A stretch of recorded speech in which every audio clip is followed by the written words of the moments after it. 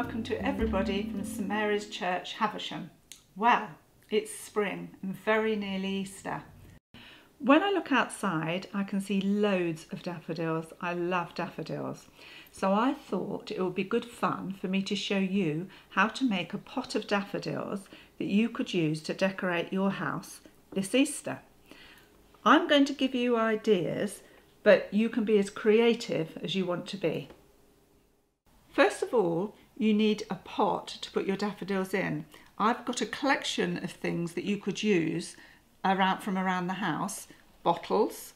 I've cut off a bottle there, was an old milk bottle, an old flower pot, a yoghurt pot, and another juice bottle that I've already cut.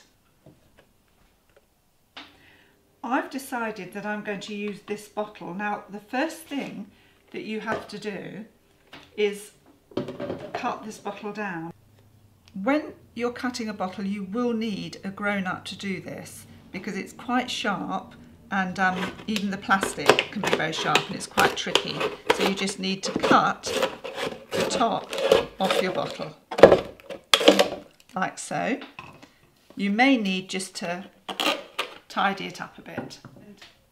For an easy decoration, I've just found a bit of material that I actually had already around the house, and I started to fray it just so that it looks a bit prettier. Easy to fray. You just take the threads off each side. When you think it's frayed enough, you just cut a piece large enough to go around your bottle. I've used some double-sided tape, but you could use glue. And you just literally place it around your bottle where you want it to be. And I'm just going to stick it like so.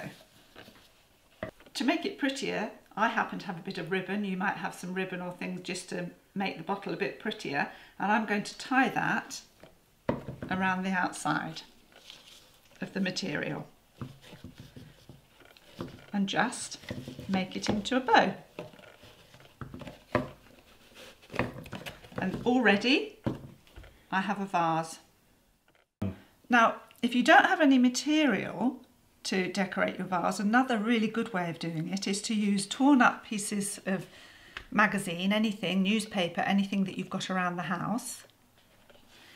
Take a pot, any pot that you want to use, and some glue, and just cover the pot with glue.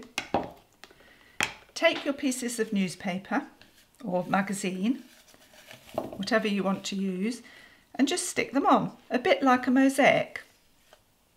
This takes a little bit more time, but it's very effective.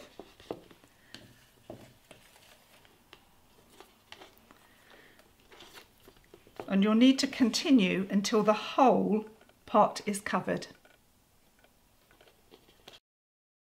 Now, I've got a smaller pot here that I've already covered in paper and left to dry. You can leave it like this, which looks really good fun, or if you want it to look even more shiny, what you can do is then just take your glue and cover it again all over with glue. Make sure every bit is covered. It doesn't look good at the beginning, but believe me, when it dries, it has a really pretty effect. I've got a finished yoghurt pot here that I've already covered with glue and it's dried, and as you can see, it makes it really shiny. Here's the example of the two pots that I've finished. You might even have better ideas. Now it's time to actually make the daffodils. I've been collecting for a long time empty egg boxes. Now the first thing you do is you cut off the lid.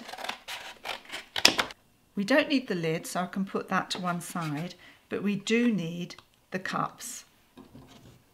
So the first thing we need to do is actually cut off these bits that are pointing upwards, as carefully as you can,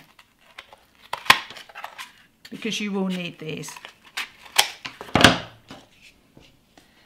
Put these to one side because these are going to be the trumpets of the daffodils. Now we need to cut out the cups. Again, you may need a little bit of help with this because it can be a bit tricky. There we go. Now that will look something like this. All we need to do now is to make 4 petals, so we can cut down the centre here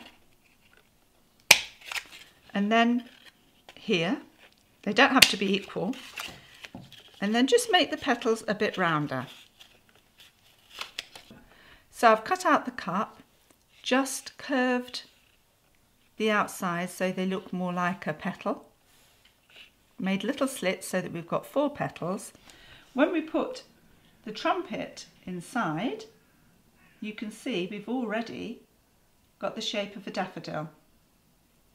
Now for the fun part, the painting. Now daffodils are lots of different colours. You can have yellow daffodils and yellow trumpets.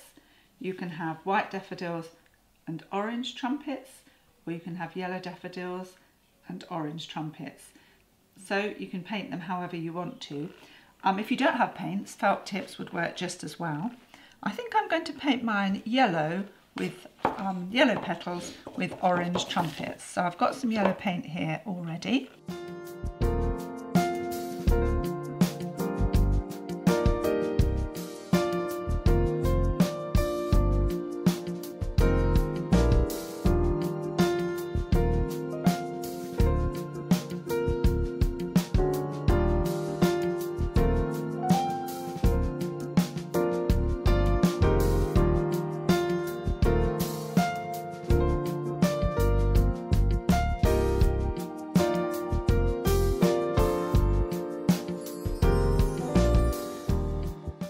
And then we have to leave them to dry.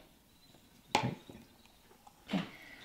Now I have some that are already dry, the petals and the trumpet. Now it's time to glue the trumpet inside the petal. So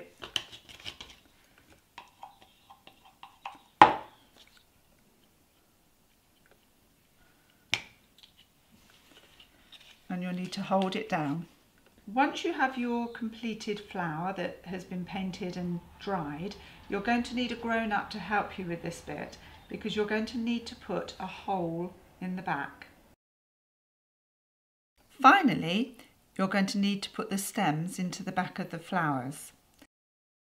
Now that's the only thing that I've bought. I bought some green straws, but you can use whatever you have, even sticks in the garden, so be as creative as you want to be with that. Take whatever you've decided to use for the stem and you poke it right into the hole in your flower so that it goes in quite firmly, like so. Once your stem is into the flower, I'm going to bend mine a bit so that it looks a bit more like a daffodil, and then it's finished. There's your completed daffodil. And here we go. Here's the completed pot of daffodils that I think will brighten up any home this Easter.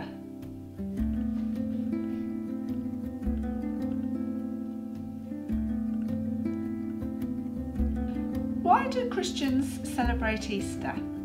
Let's listen to Grace tell us the Easter story. Jesus was sad because soldiers came to take him away. The priest asked Jesus if he was God's son. Jesus said, "I am."